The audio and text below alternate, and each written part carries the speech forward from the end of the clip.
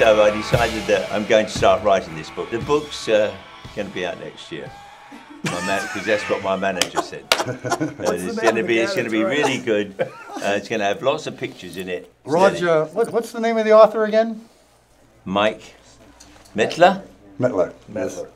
Yeah. So these stories, rock and roll stories from the 70s, need to be out there for people to read and enjoy. And Roger's a great storyteller.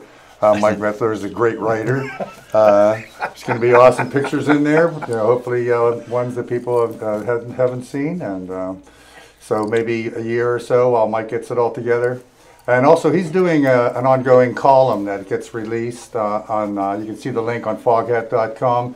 And so there are little excerpts from some of the interviews he's done, so you can get previews right there on the website. Can we have a chapter explaining the depth of woo?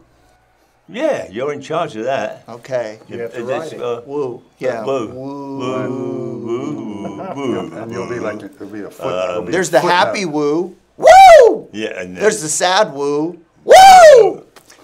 They're very similar, isn't it?